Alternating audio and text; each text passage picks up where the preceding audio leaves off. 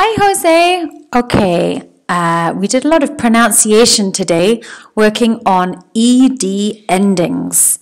So, for example, calamar a la plancha, grilled squid. Grilled squid. Se ha fallecido. He passed away. He passed away. Jugaba basket.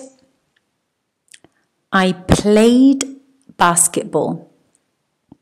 I played basketball.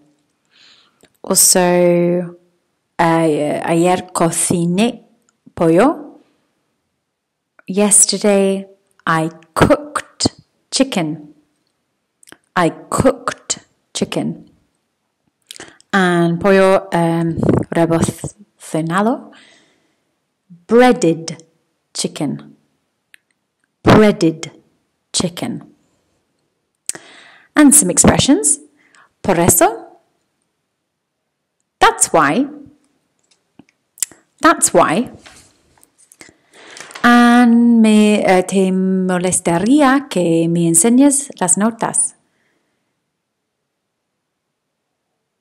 Would you mind showing me your notes?